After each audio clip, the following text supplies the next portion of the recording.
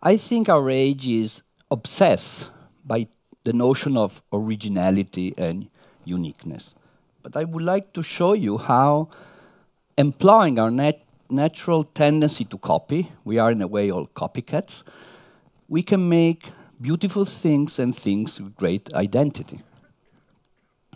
I think the notion of identity in the past was tied to the idea of belonging to a group. You shared values, you share manners and habits, you share ways of dressing or eating. So identity was belonging. But somehow in the modern age, we introduce a different idea. The idea that to have identity means to be original, something like, I'm not like everybody else, like the Song of the Kings from the 67. Today, we generated this word influencer. The word itself tells that you have more identity as much number of people you reach and as much your image gets retransmitted. FedEx and Chiara Ferragni are in a way this narcissistic image, which is, it's an interesting phenomenon, but somehow is not like in the past. It's almost the contrary. But I think this obsession is used today also in a paradoxical way by great companies. Now, everybody tells you, think different, think out of the box, be original, be yourself. And the idea to buying a shoe, a globalized product, and be yourself is, in a way, funny. The New Pornographers, my favorite rock group, made a record whose name was Mass Romantic. Are we in a mass romantic age? In a way, romanticism stated the individual, but today thousands of girls would like to be like Avril Lavigne all over the world. So this is our age. Everybody wants to be unique, but somehow this repetition shows that we're not unique at all. These are a group of photographers and stylists who go around the cities of Europe, Rotterdam or Milano, pick up people, they bring them to the studio, and they take pictures of them. So the names are very funny: volunteers, cappuccino girls, Pokemon, so on. So the 12 Cino Zucchi of each of us is unique, at least have 12 of sosias. Even casuality, like these people leaving their jacket out or shirt, somehow show the paradoxical state of our society.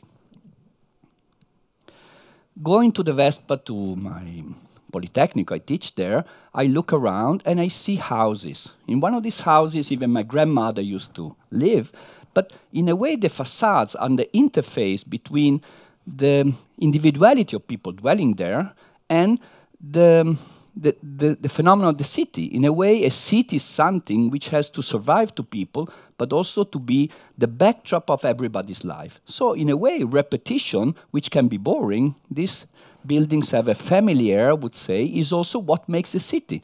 We could not conceive a city made out of totally singular buildings.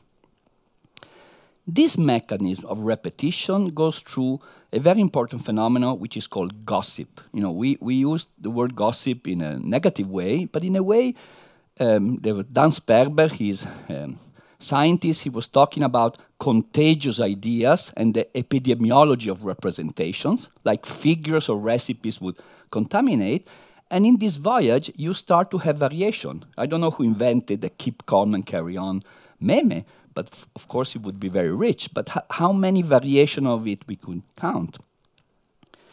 The repetition also sometimes generates a continuous modification, like a metamorphosis. During barbarian times, the barbarians used to copy Roman coins, but then the copy of the copy of the copy somehow lost the original icon, maybe the Caesar's head or a carriage, and became an abstract figure. So repetition will also be changed.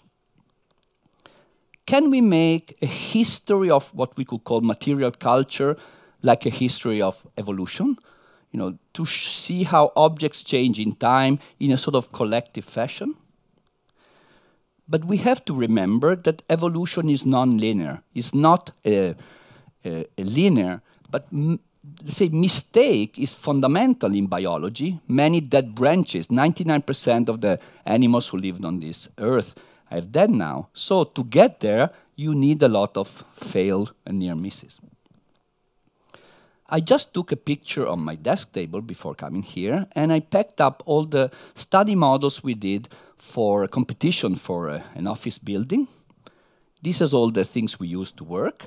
And then I did a fun thing. I took all my sketches and I put them in some kind of tree-like evolutionary line, and of course, the survival of the fittest. The model is the final model we gave to the competition.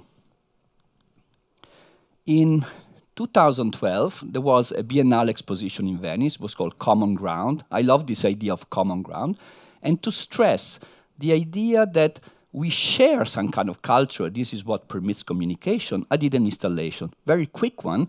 Half of it was done by my private collection. I'm almost a serial collector of things. I went to the National Museum and got some series of insects. I showed these boxes, but also showed these chapati rolling pills. From Rajasthan, you use them to make the bread, the chapati bread, and each village have a slight color variation of it.